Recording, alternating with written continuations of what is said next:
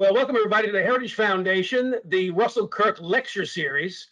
My name is Joseph LeConte. I'm the director of the Simon Center for American Studies here at Heritage. And just some housekeeping items before I forget. Number one, all of you attendees, if you could put yourselves there in listen-only mode, that would be great, at least for now. The session will be recorded and it'll be available in about 48 hours. And then if you got any questions, once Mr. Reilly delivers his remarks, any questions throughout, in the speaker box, you got a questions box, for those questions in the questions box. So just put them there, and we'll get to those questions, as many as we can. Well, let me again welcome everybody. This is really the first lecture in the fall for our Russell Kirk lecture series. We're delighted you guys could join us. Thanks for taking the time out. Just over 50 years ago, in 1969, a prominent conservative thinker published a modest little book called Enemies of the Permanent Things. Enemies of the Permanent Things. Russell Kirk had already established himself as the leading American philosopher of conservatism. His earlier book, The Conservative Mind, was the first attempt to explain and to defend conservatism as a comprehensive intellectual movement. But a lot had happened in American society between 1953 and 1969, and Kirk felt impelled to warn us of the great threats to our republic and how to meet them. In his latest book, Kirk reminded conservatives that our democratic society depended upon the permanent things, the ideals and traditions embedded in our Western, classical, and Christian inheritance. Kirk upheld these ideals wherever he found them, in politics, in philosophy, and especially in literature. Kirk praised the ability of authors such as J.R.R. Tolkien and C.S. Lewis to draw our hearts and minds toward ancient truths by engaging what he called our moral imagination through storytelling. Listen to Kirk. Imagination, he wrote, does rule the world. Let that one soak in. Imagination rules the world, according to Kirk. Kirk's conservative imagination covered the canvas of Western civilization, its ideals and institutions, which he believed found magnificent expression in the American founding. Like no conservative thinker had ever attempted, Kirk argued that the roots of the American order, the title of another of his important books, were planted deep in the Western Christian tradition. Kirk's insights are more important now than ever. The progressive left is engaged in its own project of imagination. Yeah, imagination. They're intoxicated with a radical, secular, utopian vision of American society. And in their feverish designs, there is no space for the permanent things. And so they treat with contempt the beliefs and ideas that define the American Revolution and the Constitution, the founding: individual liberty, freedom of religion, freedom of speech, the rule of law, private property, the separation of powers, equal justice, government by consent of the governed. All of these concepts are under assault in ways that none of us has ever seen. And the attack on the American founding, surprisingly, it comes not only from the left, it comes from the right. On the extreme right, the principles of human freedom embedded in the Declaration of the Constitution, to many on the right, they're a dangerous deception, a lethal cancer unleashed by the Enlightenment, they say, that has rotted the bone and the marrow of our republic. To these conservatives, John Locke's political vision of consensual government, so influential on the American founders, was no better than that of Robespierre and the gang that gave us the guillotine. Well, all of this mental confusion, and I think it is a lot of mental confusion, it makes the arrival of Robert Reilly's new book, America on Trial, A Defense of the Founding, a very welcome and happy event. I've cracked open at least one bottle of Prosecco on my own. It is a book that is nourished by 25 years of government service, where Mr. Reilly sought to apply the principles of American exceptionalism to public policy. He served as a special assistant to President Reagan Later on, as director of the Voice of America under President Bush, senior advisor to Iraq's Ministry of Information during Operation Iraqi Freedom, and as senior advisor to the U.S. Secretary of Defense. Mr. Reilly, however, is no stranger to the Heritage Foundation. As director of government information in 1981, he launched Heritage's outreach to the executive branch. And then he returned as a visiting fellow in 1989, the year of the century. And Heritage published his monograph, Ideas Matter, Restoring the Content of U.S. Public Diplomacy. Now, in addition to politics and policy, Mr. Reilly also has a passion for music. He's the author of Surprised by Beauty, a listener's guide to the recovery of modern music. One book reviewer who disagreed with Mr. Reilly's faith commitments nevertheless admired his, quote, pugnacious intellect. I love that, his pugnacious intellect. And then the reviewer goes on. He's a conservative with a veritable army of ideas, seemingly all of which he can relate to classical music. Now, how many people can you say that of? I think Russell Kirk would be thrilled with this full-bodied expression of conservatism. In America on Trial, the subject of our topic today here, in the spirit of Russell Kirk, Mr. Reilly traces the long, historic lineage of ideas that flowed like a mighty river across the American political landscape, from the ancient Hebrews to the Magna Carta, to the medieval theologians, to John Locke and the founders of Philadelphia. It is an account of the alliance between reason and revelation in the cause of freedom. It's a defense of the origins of the American story that can stir our moral imagination. Russell Kirk, I suspect, would recommend Mr. Reilly's account as a tonic for our cultural malaise. Listen to Russell Kirk.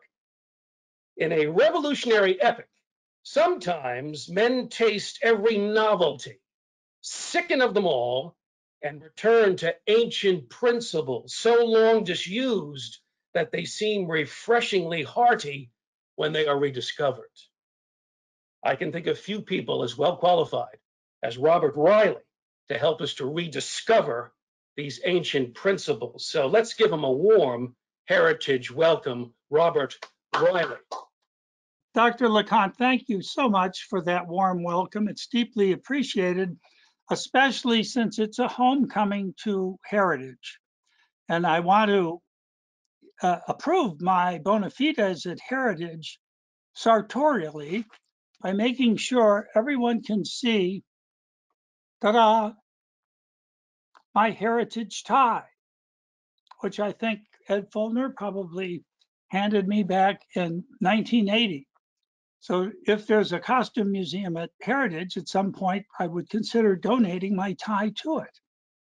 I not only need to thank Joe, I need to thank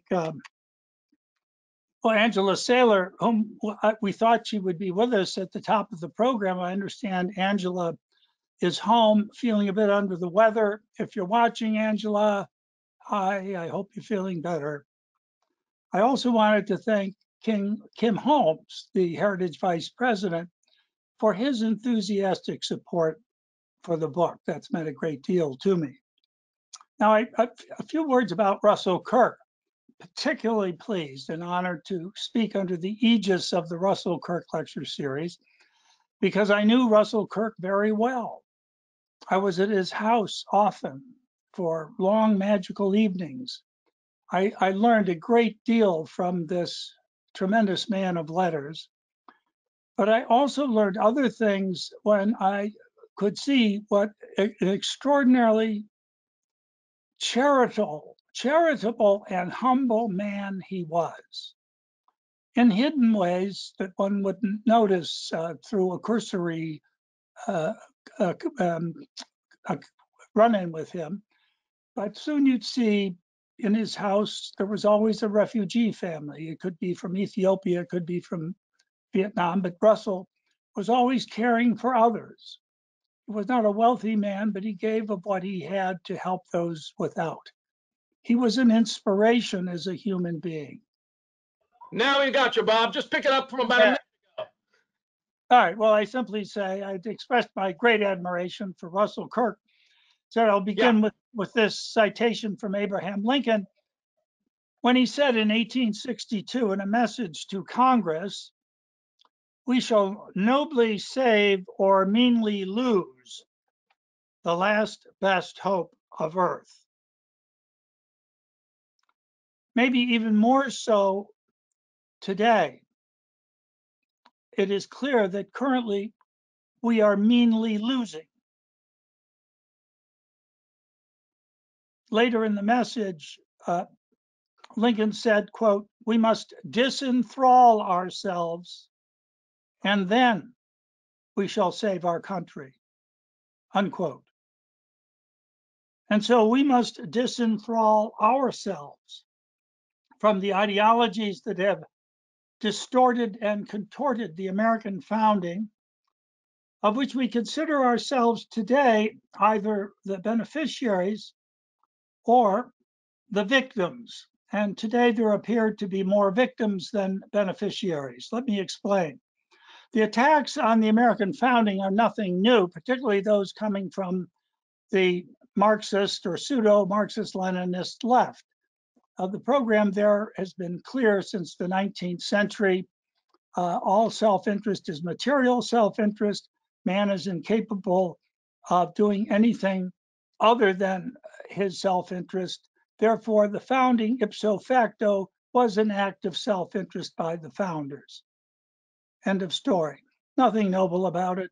It was an act of sheer self-interest. But we know this. We're familiar with this, that the Antifa people are in the streets demonstrating and protesting against this ignoble founding is no surprise. It's happened before. It's happening again, perhaps with a little more destructive energy. Be happy to comment on that a little later in the lecture. Now, the really upsetting thing, though, are the new sources of critique against the American founding, not coming from the radical left, but coming from the conservative, Christian, and especially Catholic right. Why is that? What's going on there?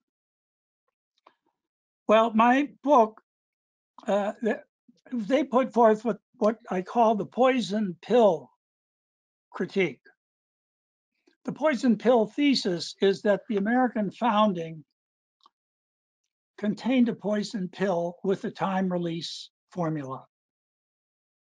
We are its victims. What was the poison pill? What was the original sin contained in the American founding? It wasn't slavery, which is what the far left says it was. It was the Enlightenment influence of radical individual autonomy.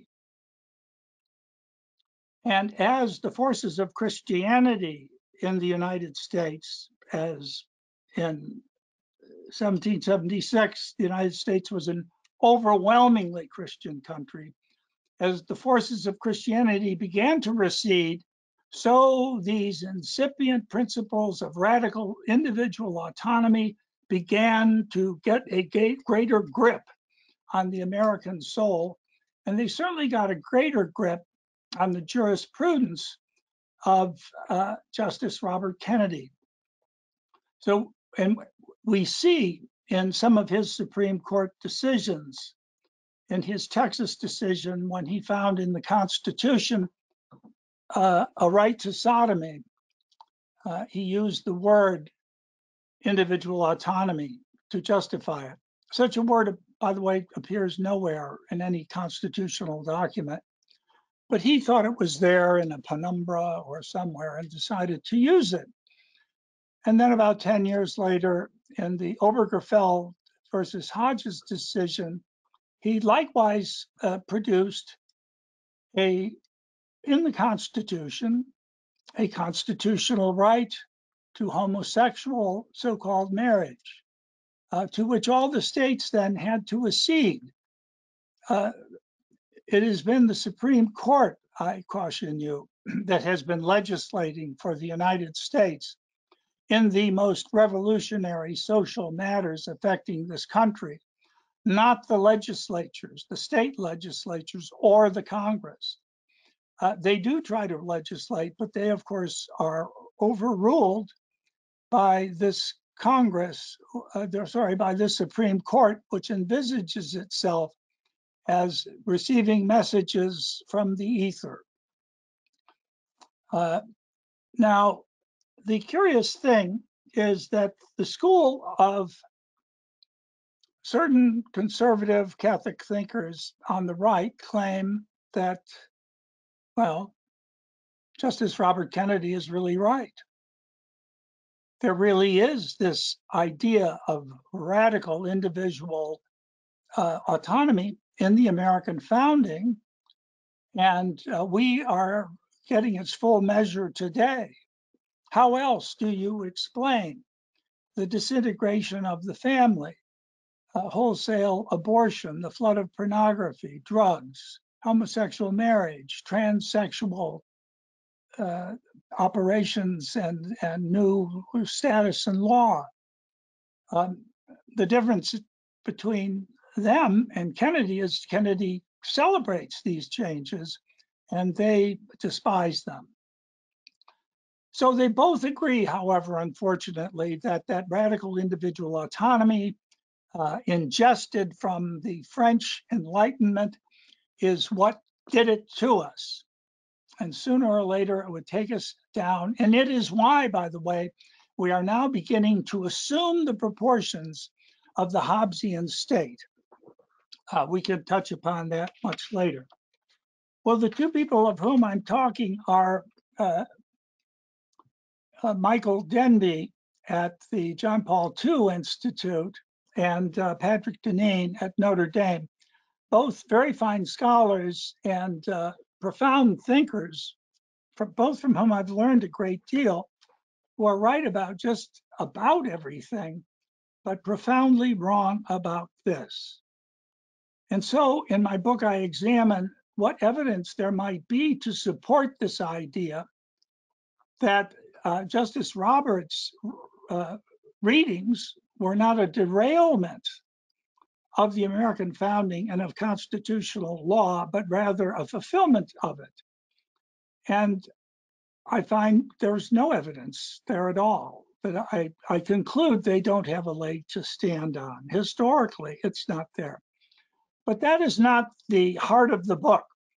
The heart of the book asks the question, well, if the founding's not responsible, if these ideas were not corrupted by influence from the French Enlightenment, from where did these ideas come? What was their origin? What was their provenance? And this long journey over several thousand years led me on quite an adventure in tracking down the origin of the ideas, who had them, how they were received contemporaneously at the time, and how their influence through those thousands of years finally reached the United States, and made conceivable this great American founding, the Declaration of Independence and the Constitution, the Constitution.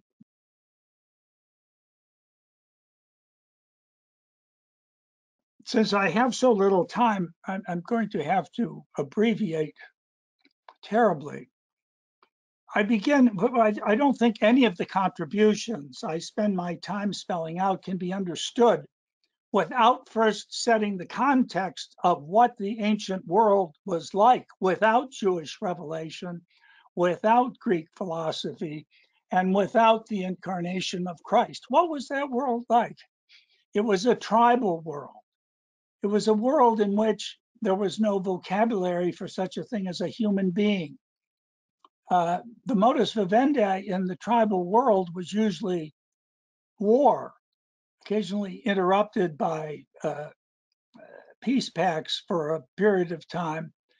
But wars were a steady diet. The results of the wars were the death of all the men, the enslavement of all the women and children who lost. And either the people doing the slaughter or enslaving, or those being slaughtered and enslaved, would have been able to raise no moral objection as to what was being done, because the people who lost the battle would have done exactly the same thing to the victors had they overcome them. Again, this was the modus vivendi, and the critical thing is they had no moral vocabulary through which it could occur to them that there was anything wrong to treating another human being in this way. How did the thoughts of that first arrive? And this takes me on the journey to ancient classical Greece, even to pre-Socratic philosophy with people like Heraclitus and Anaximander, who examined the universe and came up with a query. It seems that the world is ordered, and the character of this order is that it's rational. And we have been endowed with reason that is capable of apprehending this rational order so we can grasp it, we can understand it, we can come to see how the world works. How could this be, they wondered. And the answer they came up with is behind this, there must be a divine intelligence.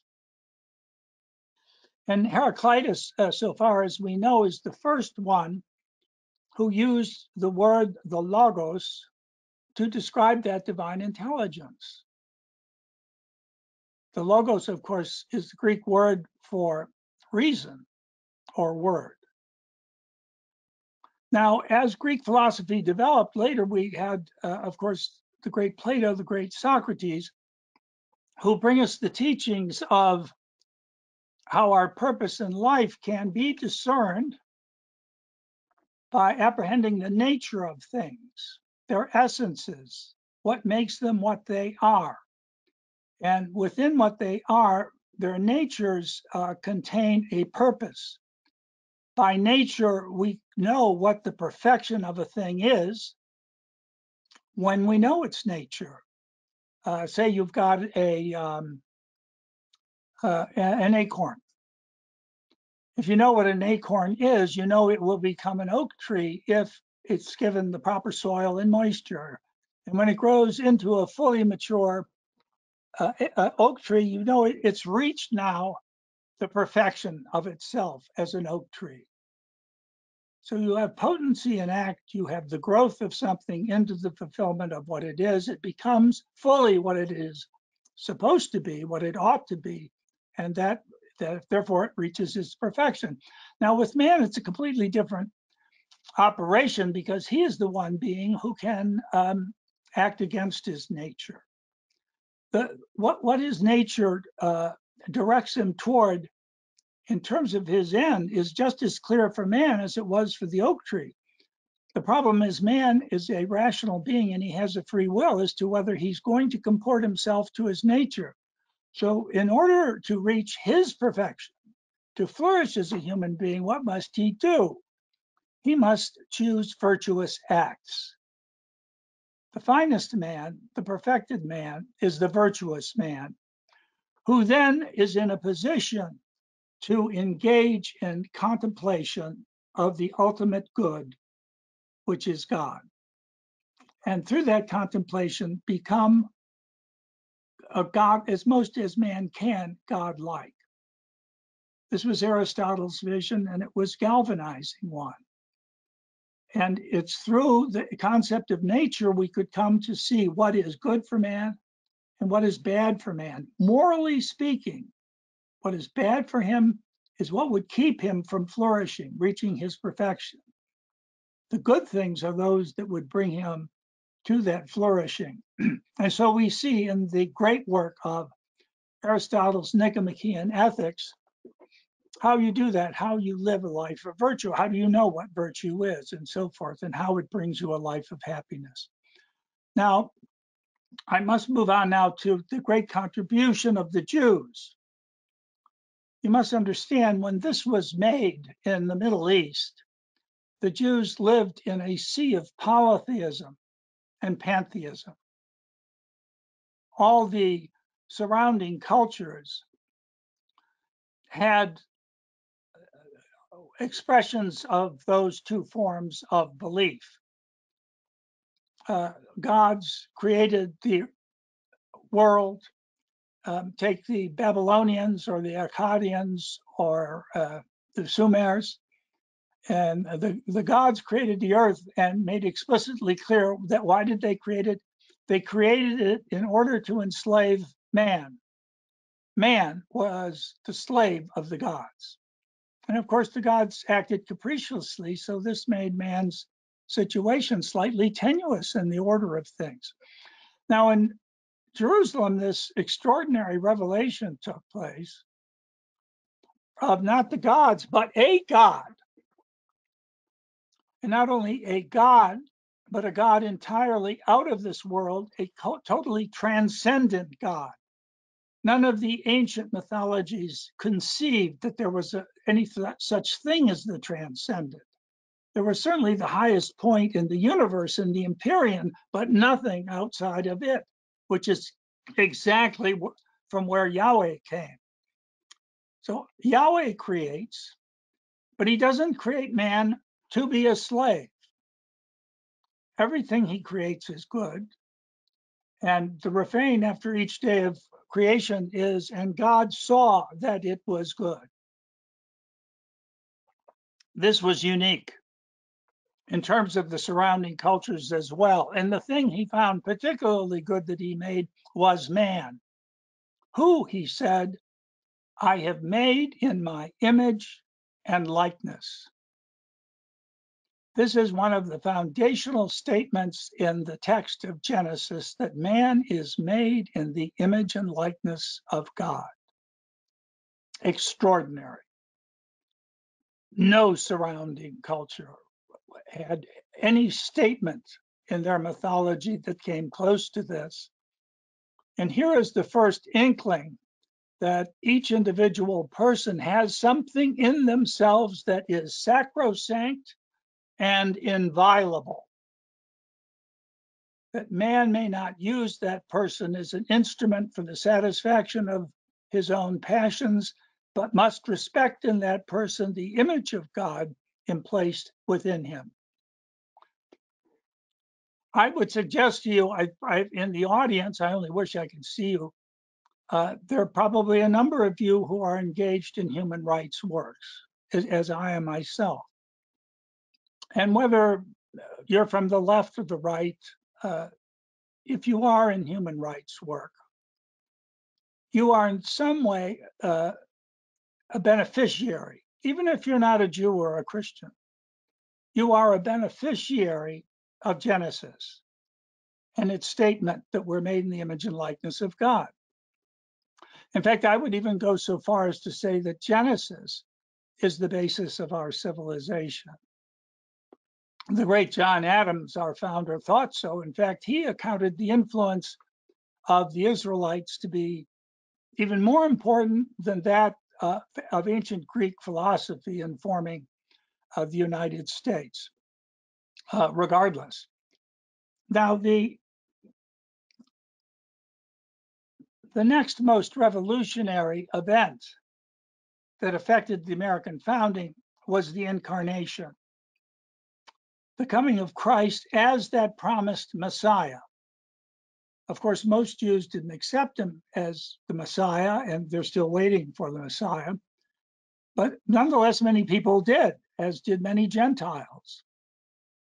The extraordinary thing about the incarnation and the claims of Jesus Christ are these. One, he is introduced in the electrifying lines at the beginning of the Gospel of St. John, as in the beginning was the Logos, and the Logos was with God, and the Logos was God, and all things were made through him as Logos. Now we know. You see, here in St. John, in that Gospel, is speaking in a way that the Hellenistic world, which had subsumed the Middle East largely, could understand the nature of the revelation they had just been given. Because Greek philosophy, as we said at the top, used this word, the logos, to describe the divine intellect. And now it would be as if Heraclitus, speculating on the existence of logos, met the logos walking through the door. That's the galvanizing effect of the incarnation. Excuse me. Now, the other matter, in Genesis, we know that Yahweh is a provident God. We know he enters creation with his revelation.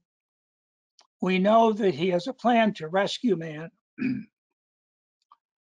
And in terms of, for Christians, that providential plan is incarnated in Christ. Now, he enacts that salvific plan on the cross by giving his life for the redemption of man, to solve the terrible problem that original sin had inflicted not only on man himself, but on the entire order of the world. And that this Messiah, this Christ, was going to be able to renew the world and make salvation available to all, not just to Jews, to everyone. Within this revelation, it is made amply clear that God has for each individual person an infinite love, a salvific infinite love for the first time in history. Man is not reliant upon his tribe, upon his polis, his city-state, his pharaonic empire, or the Babylonian kings, to speak to God on his behalf, to convey his prayers. No, that's over.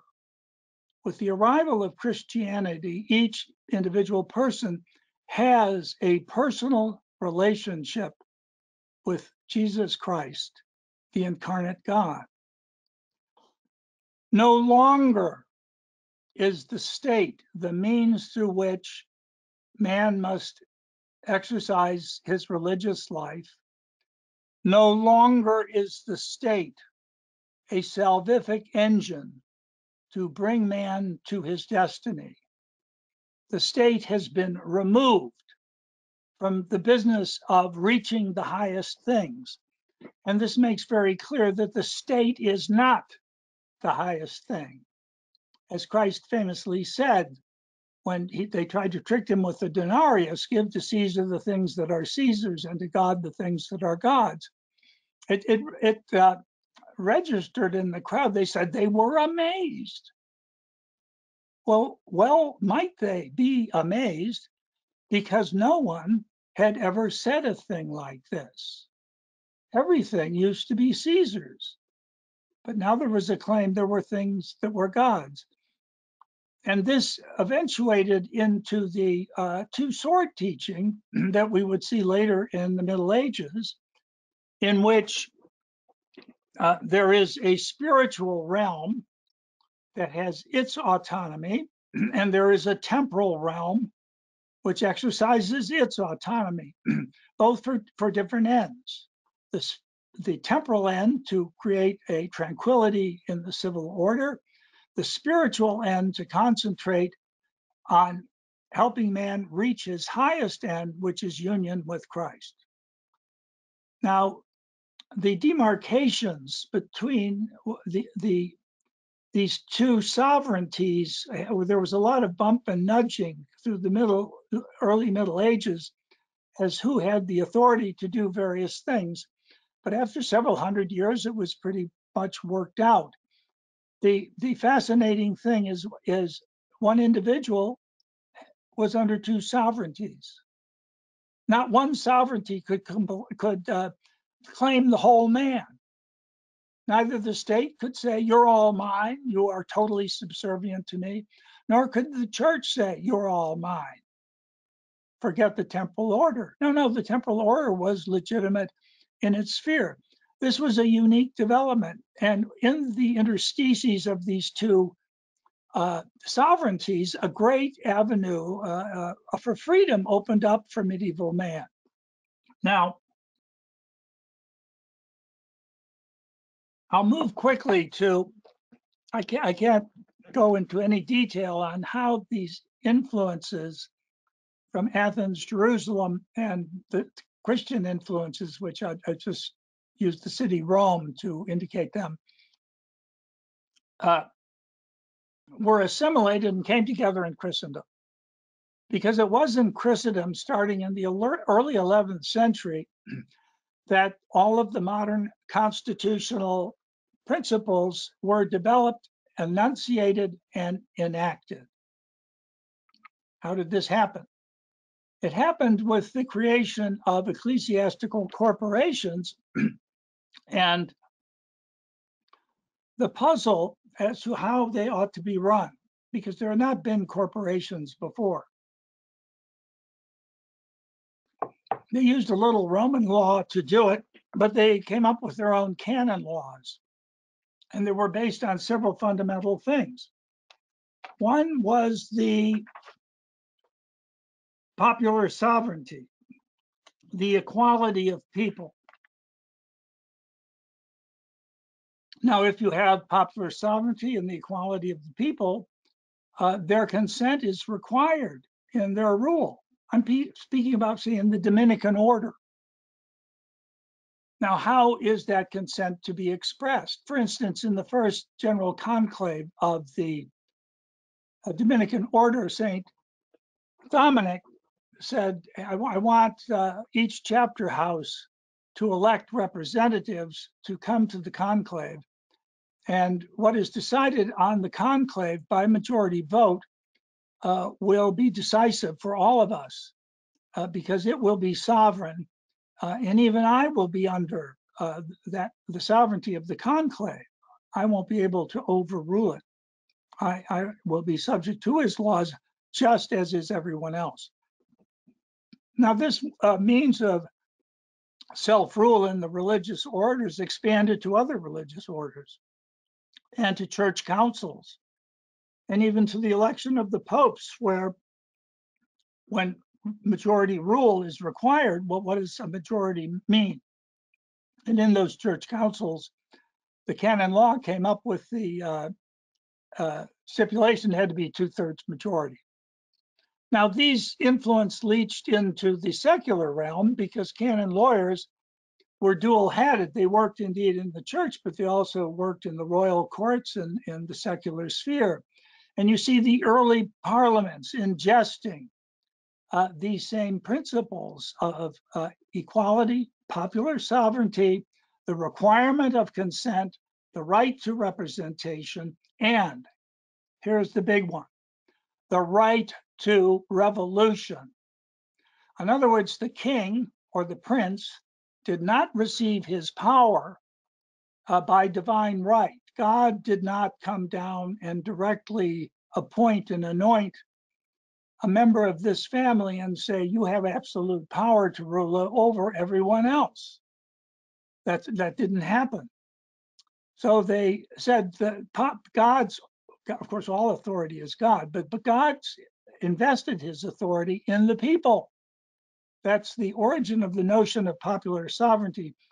And through their consent, the people conveyed sovereignty to the ruler on certain conditions, that he keep the compact with which the people made the king the king.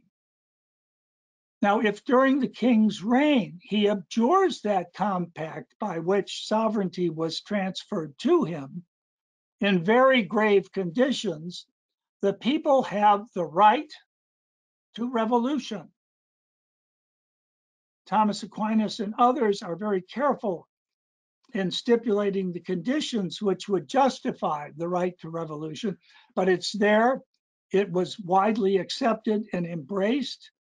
And much of what I've said here shortly can explain the general character of the Middle Ages, which I'm sure is going to be a surprise to a lot of you because it doesn't comport with the popular image. The question now arises, how is it that this constitutional Middle Age order wasn't that transferred directly to the American founding? There wouldn't have been any need for an American Revolution. Well, the reason is because in the late Middle Ages and in the Renaissance following it, some key principles were overturned. And the key one was theological.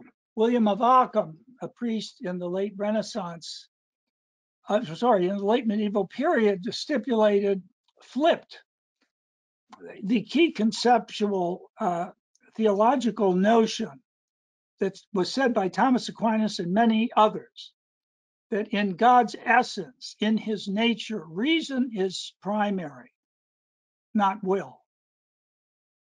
Reason decides, the will executes. The will follows reason. This will help you understand why we live in a rational order and why God himself does not act unreasonably, because he is reason. He's not willful, he's reasonable. So his will enacts his reason. Now, William of Ockham said, no, we're going to flip this relationship. In God now, will is primary, and reason is secondary. Reason is simply the executor of whatever the will decides. It'll find the easiest ways to execute what the will has decided upon. So the will is primary now. And what does that mean? William of Ockham spelled it out very clearly, that he understands God's omnipotence now in the sense that God can do anything, that God is unconstrained by anything, certainly not by man's notion of reason. You can't apply any notion of reason to him. He is willful, capricious, may keep things in the order we observe simply because he wishes to for a while. But if he wants to turn an acorn that's growing into an oak tree into a giraffe, he may do so, and there's no gainsaying it. If will is primary, reason is so diminished that the laws of nature disappear. The essences in nature disappear. Because of his epistemology, it becomes very difficult to say what anything actually is anymore. And this kind of Ockhamist thinking spread very widely in the Benedictine monasteries. Martin Luther was taught it, and unfortunately, this kind of thinking infected parts of the Reformation, which embraced this voluntarist theology. Now let's translate the voluntarist theology politically. Even though people like Martin Luther were not political philosophers, they did buy into that part of Occam, as did others. I would say others did not, so this is not a uniform thing. Here are the political effects. The prince became supreme. First of all, the institutional structure of the church was destroyed.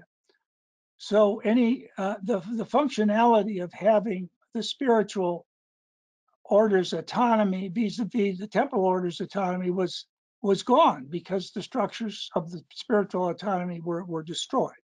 There now was only the temporal autonomy and power, to which now all the spiritual powers were given. The prince now became the head of the church. The churches became national institutions, not universal institutions. And this happened largely in Protestant areas, but it also happened in Catholic areas. Why?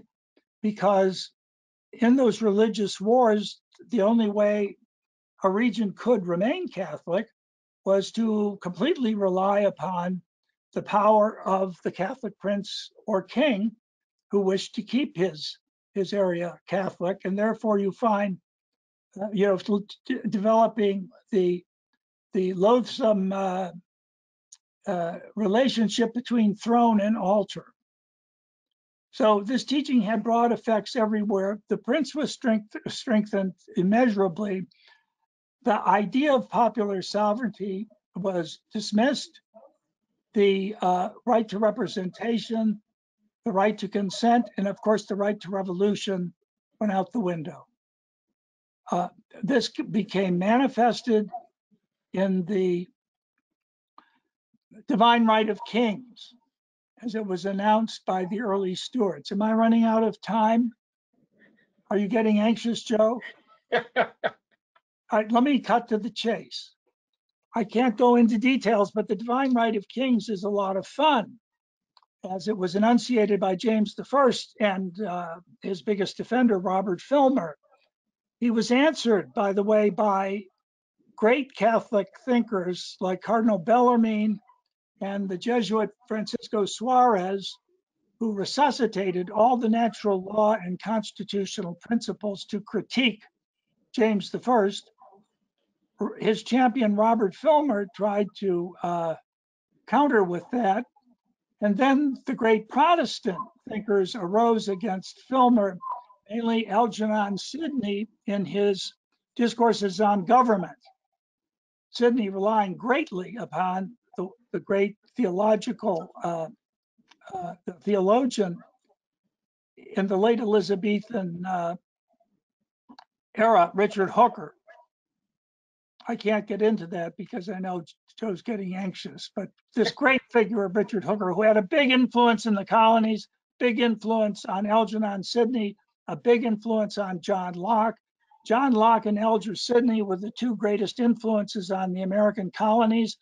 They resuscitated the right to revolution, the requirement of consent, popular sovereignty. So what you can see in the American Revolution is a restoration of the medieval political constitutional principles, a restoration of these things, albeit done in a brilliant and unique way. So that briefly, that's how I show the lineage to rebut the idea that the United States is just the product of the French Enlightenment. Sorry, Joe. Bob, no apologies necessary. Thank you for that. Really, just a tour de force, really provocative talk. And I got to just hold up your book here because what you do in the book is so masterful, America on Trial, because as we just kind of suggested here, you're bringing to... I'll hold it up too. Nothing like shameless self-promotion there, Bob Reilly.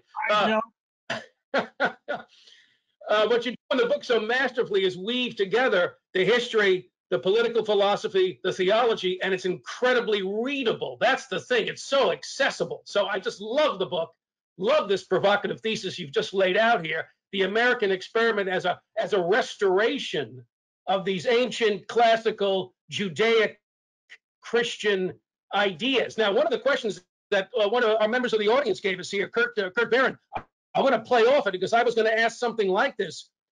Kurt is asking, how do we begin to change the conversation away from the secular crowd and other critics of the American founding, even conservative critics, to show these people that the first principles of our founding are at their root religious in nature, that the first principles are religious? Because, Bob, as you suggested, what many on the right, at least some on the right, are saying is that, well, the American experiment rejected Christendom. It rejected all these things. And you've just delivered a partial response to that. But maybe to Kurt's question, how do we change the conversation to show that the principles of the founding are at their root religious? Yeah, Joe, you and I have discussed this privately, but it was a Christian founding. There were overwhelmingly Christians in the founding. Now, that doesn't necessarily make it a Christian founding in the sense that it tried to embody something of the Christian churches, but as far as natural religion goes, natural reason, philosophy, and the great influence of the Christian churches in symbiosis with these truths, it was the powerful alliance that made the American founding possible. So the very first thing I would advise anybody to do who has trouble with this is read the preamble of the Declaration of Independence. Name me another nation's founding document that has God in it 4 times. The God of nature's laws. As Jefferson said, the laws of nature and of nature's God. Well, those laws of nature come from nature's God. He's their origin. And then the creator God. From where do we get, and how possibly could these rights be inalienable? They could only be inalienable if they came from this creator God. And that is asserted right at the top of the Declaration of Independence. We're also told that he is divine providence. So he is actively involved in creation to help, encourage, to see that the best thing for man takes place. And the founders placed themselves under his care. And Open. let me pick up that point, Bob, not to cut you off, but let me pick up that point of the founders placing themselves under that understanding of human nature, the nature of human societies, the nature of God. The criticism against the founders coming from the hard right is this radical individualism. You made reference to it in the opening remarks. Radical individualism of Locke and the founders. How do you push back against the critics? We know how the left thinks about this. They love radical individualism. But your thesis seems to be something very different. Yeah, there's an individualism, but it's also somehow tempered or tamed or framed. How do you want to describe that? Well, let's be very careful here. What my book does is demonstrate that all of the principles articulated in the Declaration predated the Declaration of Independence by a considerable period of time. Wow. I mean, after all, it was Robert Bellarmine in the 16th century who said, all men are created equal and are born free. Francisco Suarez said the same thing, just a little later. So would Algernon Sidney. And of course, John Locke said it too. Now, I don't think anyone would dispute the first 3 thinkers I mentioned and suggest that there's some element of radical individualism in them. However, as you know, Joe, since you've done so much of your academic work on Locke, Locke is a problematic figure. And he can be taken many ways. And the most, Wilson, the greatest natural law thinker of the American founding, saw there were problems in Locke. But the part of Locke that was used most avidly in the American founder and what gave him influence there was his powerful argument for revolution, the right to revolution. And since that's what they were on the cusp of, that's why he was important. After the revolution, you know, there wasn't another edition of Locke's works for 140 years. But yeah, and I take your point on that, Bob, and I think it also want to encourage the audience, if you got more questions, we've got a few minutes left, you want to throw in some questions here in the chat box. One of the challenges here, Bob, it seems, is that America has established this separation of church and state, a quote unquote, a secular republic, at least that's how some describe it, right? The separation of church and state. But it seems to me that Locke's desire to institutionally separate the two, which was picked up by the founders, was not to marginalize religion from public life, but to somehow give it a free rein, uncoerced by government. The idea of human agency and choice, right? Do you want to maybe just comment on that? How important is this idea of freedom of conscience, freedom of religious belief to yeah, essential. It's an essential notion without which there wouldn't have been a founding. And we have to realize the problem Locke was trying to overcome in his second treatise were the virulent religious civil wars on the continent and in England, where if you interpreted scripture a slightly different way, well, we were going to kill you. Yeah. And these vicious civil wars were tearing civic society into shreds. Exactly.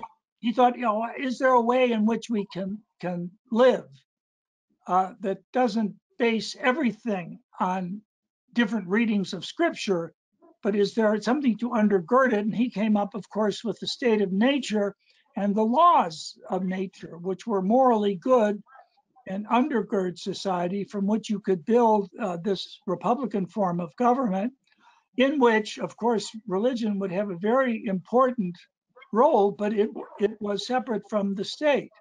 And as he said, just as Christianity made the point, it's the state is not the vehicle for your salvation, it's the church.